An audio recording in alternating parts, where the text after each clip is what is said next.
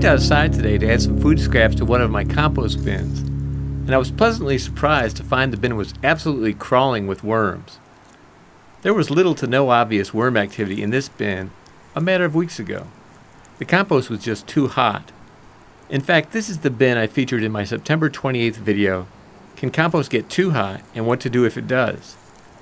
At the time, the compost was about 150 degrees at its center, and there wasn't a worm in sight.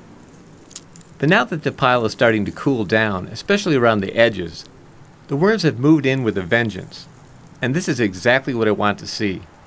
I'm not just going to have compost in the spring, I'm going to have compost that is rich with worm castings. Currently the pile is 100 degrees Fahrenheit at its center. As we move closer to the winter and the temperatures fall, the worms will move closer to the center to stay warm. I'm hoping that the pile will be warm enough for them to thrive through the winter and continue breaking down the compost and producing castings. Soon I'll top off the pile with more used coffee grounds and leaves to add additional insulation and some more heat in hopes of improving their chances.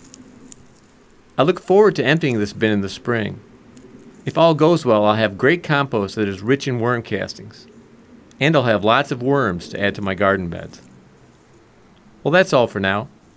Thank you very much for watching, and until next time, remember, you can change the world 1 yard at a time.